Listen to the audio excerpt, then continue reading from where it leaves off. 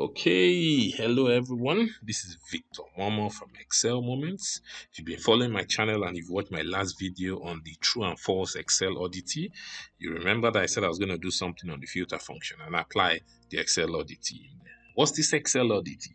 Is that when we think of true and false, we always think of 1 and 0, but Excel thinks of any non-zero number and 0. So false is 0, but any non-zero number is considered as true.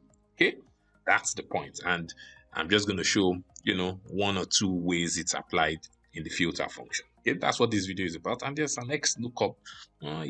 Yes, always some Xlookup hiding in there. So there's some Xlookup you would see, but I think I won't let the cat out of the bag for now. Let's get into the filter function. Okay, so do I make the assumption that we know the filter function? I could partially make the assumption, but the point being that if you've ever used the filter feature in Excel, you know what a filter is, right? Like a funnel, so it's going to let some things through, some other things will not be able to pass through. So if you want to filter and say, oh, I'm not interested in seeing the entire data set, I just want to see for one department, you could put a filter here, right? You uncheck all of the, departments, select the one you're interested in, okay? And, that's fine, right? Okay, so you could decide to do that. But what you're doing in this case is rather than, using the filter feature, you're using the filter function, which makes it really dynamic. Okay, so it can respond to different criteria and change as necessary, right? So let me show you a basic filter function, maybe just repeating the same thing I just did. Filter by department is finance. Some call it finance, some say finance. Okay, whichever, but you know what I'm referring to. Okay, so I'm going to do the filter function. Let's assume I take the entire data set. I'm interested in the entire data set. I'm going to leave this serial number column. I think it's just there for fun. So let's take this as my data set. So that's my array, right? So now it means that because I want it to return all these columns, so that's why I'm selecting the entire thing. So my include is really just a criteria. Everybody says that it returns true, false. Most people also say that it returns 1, 0. But I make the point, it doesn't have to be 1, 0. It just needs to be any number and 0. Okay, but I'm not going to show that in this example. In the next one, this one is just like, well, just giving you an idea. So now what I'm going to do is I'm going to test. My criteria is going to be, I select all these departments, and for the dimensions of the array, they have to be consistent. So I test if this is equals to, finance, right? Okay, so I'm going to highlight this portion so everybody can see what's going on there. So you can see that everywhere it's not equal to finance, it's false. And then everywhere it's finance, it's what? True, right? So that's really what you need. So you need either a true, false, or as people will say, 1, 0. I'm going to disprove that, and they're fine.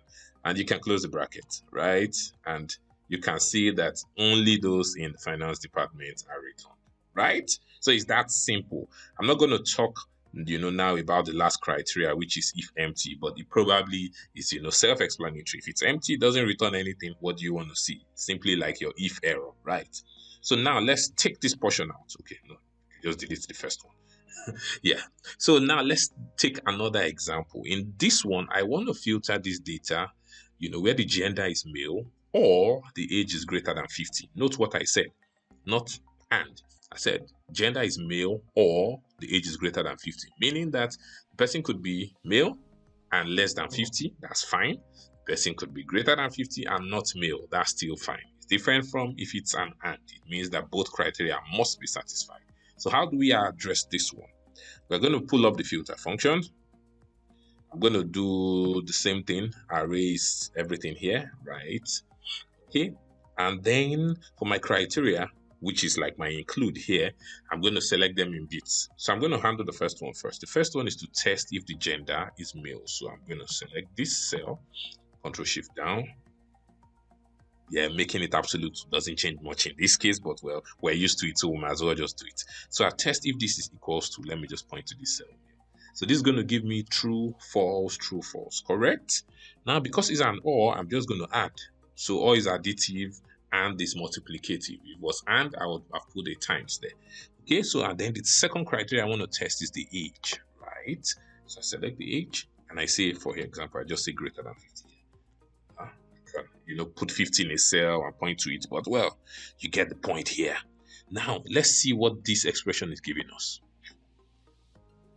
Okay, you can see that we have zeros, ones, and twos. Zeros, it means that none of the criteria was satisfied. One means one of them was satisfied. Either one, either the gender or the age. Two means that both of them are satisfied. At this point, what most people will do is, oh, because I want to test, which ones are satisfied and which ones are not satisfied, I will do something like greater than 0. So if I do greater than 0, all the ones that are 1 and 2 will be true. Then the one that is 0 will obviously be false. But you don't need to do that. So long as you have 0 as false, the 1 and the 2s are true. So I close my bracket at this point. Oh, sorry. I had it selected. Wasn't looking. Okay. I close my bracket and enter. Now, let's look at our results. Our result shows us that we can see males. And once they are males, they don't necessarily have to be what? As in above 50. Okay. But you notice that every female has to be above 50 because that's the only way they can pass one of the criteria. Is an or.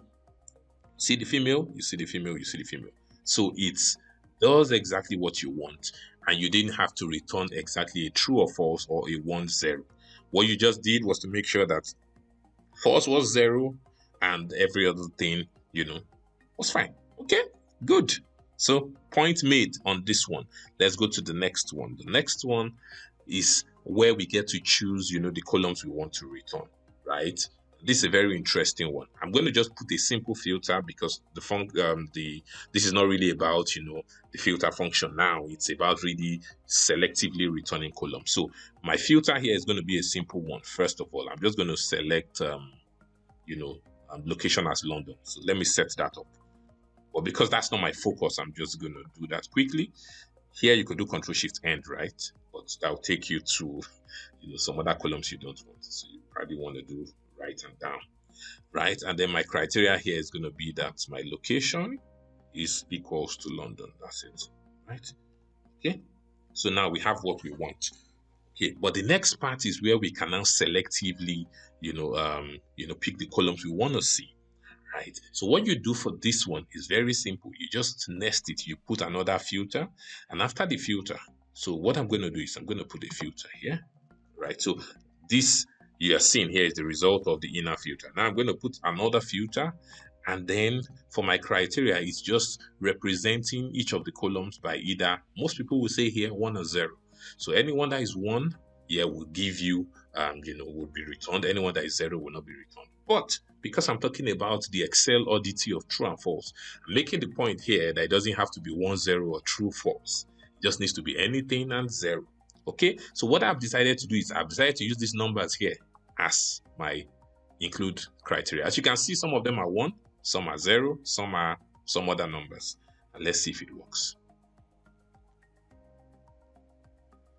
You see that? Everywhere where I had a non-zero number was returned.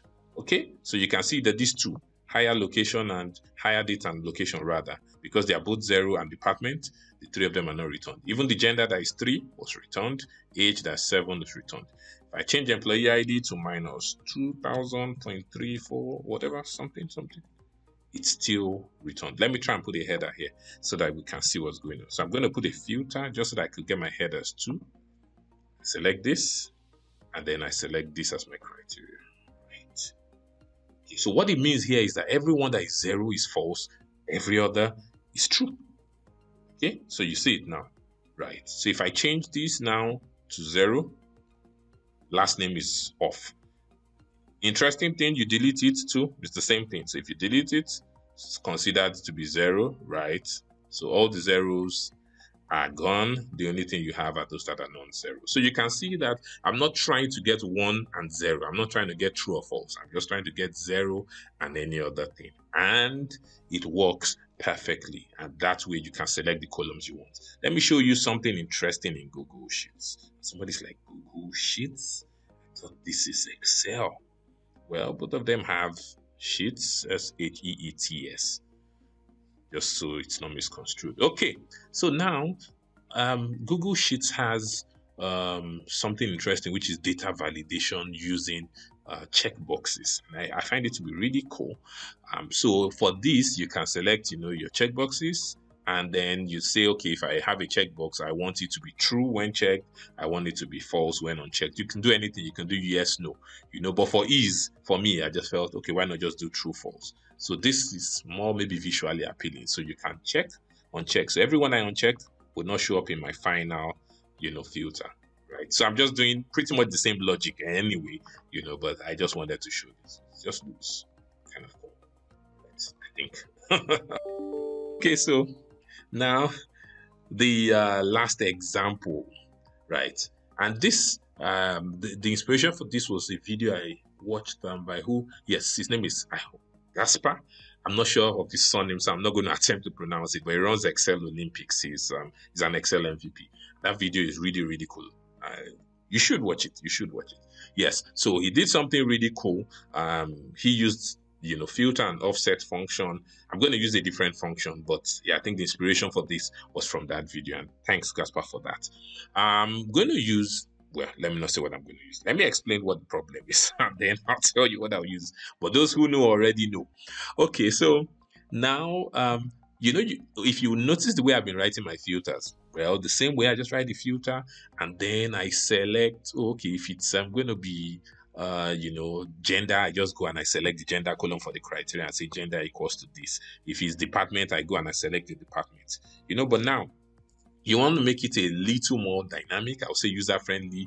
Others can use it, and your filter can respond, to their choices. So I've done here, included a list of all the columns in here as a drop down. Okay. I mean, that's not a big deal anyway. Anybody can do that. Okay. So, right. So you can select, any of the columns here, right? And when you select the column, okay, so it's kind of dependent drop down. But there's something cool about dependent drop downs now in Excel, but I'm not going to talk about that. Maybe in my next video, who knows?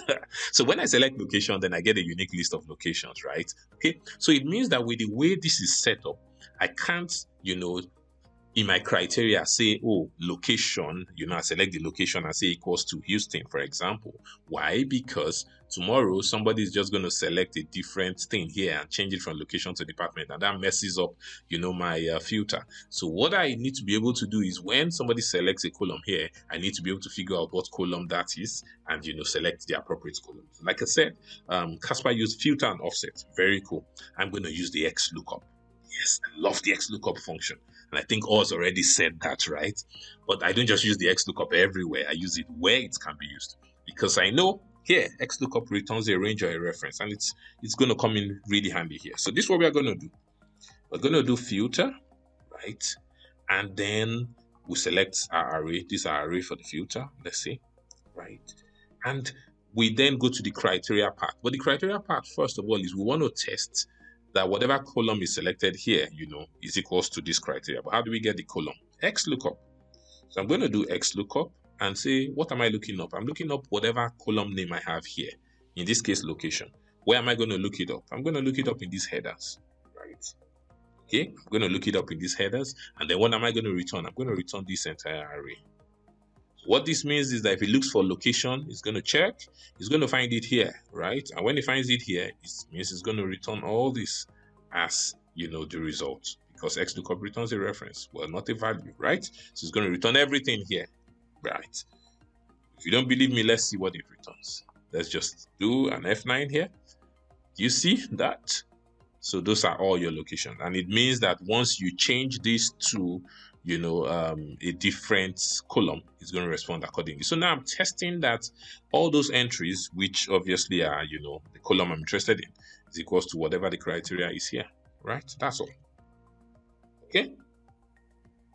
Yeah. So maybe I take this down. All right. Okay. So, and you can see that now we have Houston, right? So this is all Houston.